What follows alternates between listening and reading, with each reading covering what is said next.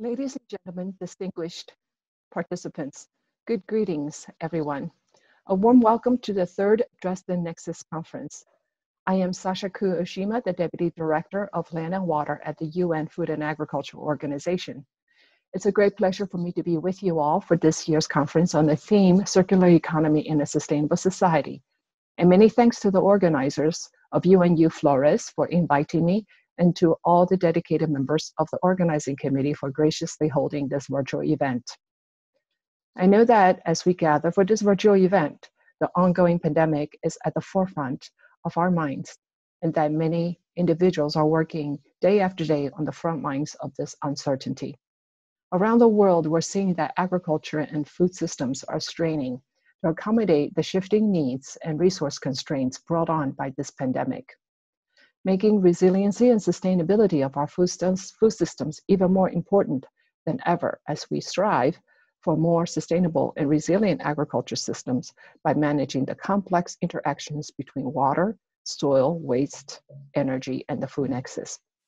I'd like to focus my presentation on FAO's Agriculture, Water, Energy, Food Nexus agenda.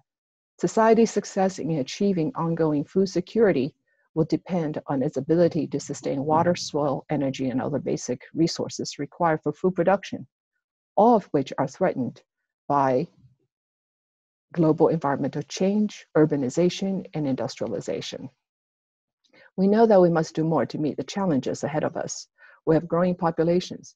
More than 50% are in urban areas. And the demand for sustainable solutions dealing with the resource constraints and the changing climate is ever more greater. We're faced with the twin challenges of increasing productivity to feed a growing world population, while at the same time reducing agriculture's environmental footprint. To address these twin challenges, it's vital that we pursue innovation for governments to implement science-based policies and regulations. Our vision at the UN Food and Agriculture Organization includes the food transformation system that is innovative and inclusive, and we strongly believe agriculture is a large part of the solution in the Nexus approach. To give some of the perspectives from FAO, I will transition to some figures shown in this PowerPoint presentation. Water is important in agriculture as it accounts for 70% of total freshwater withdrawals. At the same time, the food production and supply chain consumes about 30% of the total global energy. Of the 7 billion people on Earth today, 2.5 billion have no access to electricity, and 2.8 billion live in high water stress areas. By 2035, energy consumption will increase by 35%. And water will increase by 85%. Climate change is already exacerbating water and energy challenges. To a great extent, many energy models do not address water constraints in an integrated manner. WEF as a tool to address water scarcity. As demand grows, there's increasing competition for resources between water, energy, agriculture, fisheries, livestock, forestry, mining, transport, and other sectors with unpredictable impacts for livelihoods, on their livelihoods and the environment. For example, large-scale infrastructure projects may have synergistic impacts, producing hydropower and providing water storage for irrigation and urban uses. However, this might happen at the expense of downstream agroecological systems and with social implications such as resettlements. Similarly, growing bioenergy crops in an irrigated agriculture scheme may help improve energy supply and generate employment opportunities, but it may also result in increased competition for land and water resources with impacts on food security. Why a nexus approach?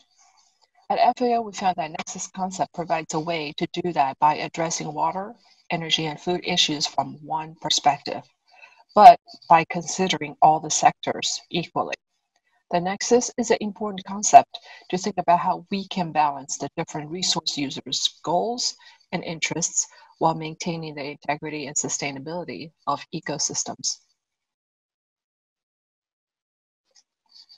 To start off, FAO has developed its own conceptual framework to the water energy food nexus. The approach distinguishes between the resource base, that's here in the bottom part of the slide, the land, water, energy, the capital, and the labor, and the goals and interests that are to be achieved, such as the food, water, energy uses that are to be achieved with this limited resource. It is about understanding and managing these different resource users' goals and interests while maintaining the integrity of the entire ecosystem. Agriculture is only one sector of many uses that uses the natural resources. And even within agriculture sector, there are different, sometimes competing claims made. This can result in trade-offs and increased competition for resources, hence this messy crisscross of different lines. But it may also provide opportunities to rethink current practices, policies, and governance arrangements, and the need to identify synergistic uses across the sectors. FAO has identified 3 areas through which to address some of these nexus challenges, namely by providing evidence, by developing scenarios developments, and by developing and designing appraisals and response options. This can help to balance the different goals and uses, and the approach is really about this, the stakeholder process, the middle one. And evidence is needed to inform and substantiate the discussions on the future scenario and responses. And similarly, scenarios provide a way to explore the potential impacts of different responses. None of this can be done in isolation, but only in this stakeholder dialogue with the multi-stakeholders. And you can see the lines are much more streamlined and much more organized fashion in allocating the resource. Now, to understand the trade-offs, water is not an isolated sector. We look for optimizing the scarce resource, such as water demand. There's the urban and health uses. There's the food and agriculture uses. And the wastewater generated from the urban water supplies can go into the growing of food and agriculture. And this treatment of wastewater from urban areas can be using anaerobic treatment processes or nature-based solutions, which is a lower cost method. And the food and agriculture from the treated reclaimed water from municipalities can also recover the nitrogen and phosphorus found in wastewater streams. For industry, the cooling systems used for cooling power plants can use closed loop systems and also use more energy efficient power plants. And in the environment, the optimization of environmental flows, also application of best agriculture practices and management of stormwater and urban water management can prevent a lot of biodiversity loss and ecosystem balance and visible economic gains. There are many solutions and every sector has a role to play. Explore the use of integrating energy, water, and food planning, for example. One can explore the use of multi-purpose hydro power dams and integrate energy, water, and food infrastructure. Incorporate the water constraints into energy planning, as well as strengthening the governance system to reform interrelated sectors to reach the optimal balance. In reducing the water dependency and the water footprint, fit-for-purpose use water can be used for conserving water and recycle and reuse of water operations to reduce also food loss and food waste. A lot of non-conventional water resources such as brackish and saline water options can be explored, and implementing renewable technologies and increasing the economic value of water. In enhancing efficiencies, we can replace the old and outdated power plants and improve the power plant efficiency and biofuel production through regulations. FAO estimates that food sector currently accounts for 30% of the world's total end-use energy. And more than 70% of that energy is used beyond the farm gate. In high GDP countries, in this middle bar, a greater proportion of this energy is used for processing, which is this darker orange color, is used for processing and distribution. And in low GDP countries, the color, this bar, reflects that most of the energy is for cooking, preparation and cooking. And increasing water productivity and nutrition value in crops at the on-farm level, we've been using remote sensed information with a database of biomass, evaporation, precipitation, and land use, and much more, to calculate the water productivity by getting the highest yield with the lowest water footprint, or nutrition, every drop with the highest nutritional value crops as well. Energy includes the direct energy use at the operational level, such as the processing plants, farms, and, for example, irrigation, land preparation, but also indirect energy through fishing boats, machinery, fertilizers, and also pesticides. All these are included in our energy calculations. FAO and the government of Spain in last November also hosted a non-conventional water resources symposium for agriculture. It explores the fit for purpose reuse, and the symposium fostered the sharing of knowledge and experience from the private sector, research, water associations, governments, and development banks on the fit for purpose use of reclaimed wastewater, desalinated water, rainwater, as well as other forms of technologies of fog and cloud harvesting for agriculture purposes. Discussions on the new mechanisms of collaboration between public-private sectors and also innovative blended financing present opportunities in scaling up a number of these non-conventional water use. We're currently working with our partners in developing new fit-for-purpose guidelines taking into consideration of energy and also health safety.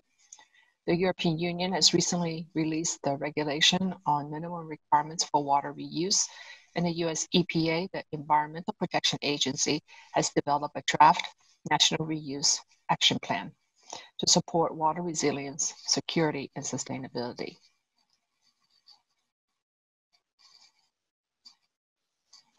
FAO is also promoting policies in preventing food loss and waste in food streams from consumer side. This is to reduce the virtual water contained in the various fertilizers, and also the inherent water footprint in landfill, cropland, freshwater systems. This slide shows the global phosphorus flow, and the numbers indicate the million tons of phosphorus per year. And in each one of these stages, one can also determine the amount that could be recovered from these systems. Phosphorus recovery also prevents the pipes being occluded or blocked, and also it prevents the fouling. It creates a very bad odor, and this removal of these buildup in the pipes, it can be very costly, and also it uses additional chemicals, and also is expensive. This material, the magnesium ammonium phosphate, is called the STRUVITE. And one of the preventative methods from this buildup is to extract this in the recovery system. And it takes a dewatered sludge filtrate in a wastewater treatment system, and it can remove 85% of the phosphorus and approximately 10 to 30% of ammonia. And if you add magnesium, you can form this precipitate called crystal green, which is the commercial name. And this is a low-lasting, slow-release pelletized fertilizer. Traditional fertilizers immediately dissolve when water or rain or irrigation hits it, and they disperse quickly and often before plants can absorb them. And these chemicals then run off into water bodies, causing eutrophication and causes a number of environmental issues. And with this slide, FAO's response in building back better after the COVID includes the sustainable management of natural resources to produce more nutritious food with clean water, as well as renewable energy options and mitigating waste at scale, and take the output of one production system as input for another. The replicating these systems in various cities, it's the new initiative called the Green Food Cities Initiative of FAO. And there lies a number of pilot test opportunities using a nexus approach.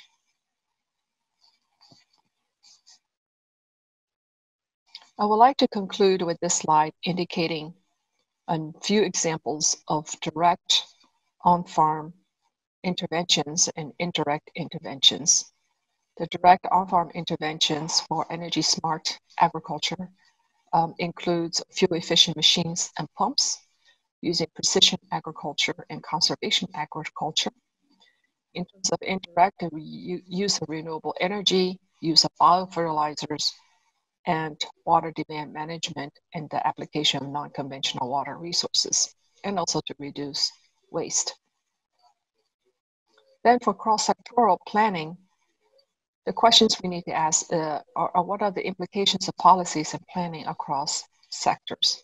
What sorts of investments are needed to support the synergistic use of resources across the sectors?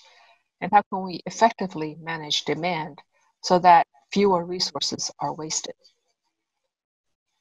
The effective cross-sectoral consultation mechanisms are needed to ensure the development of concerted efforts to address the problem, and to make sure that decisions on water release and allocation, for example, are taken as part of an integrated long-term, a multi-sectoral approach.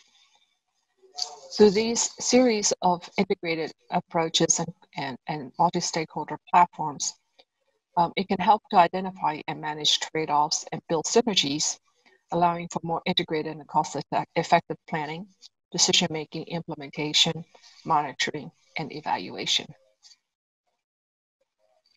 Thank you very much for your attention. I will go back to the floor and welcome any questions. Thank you.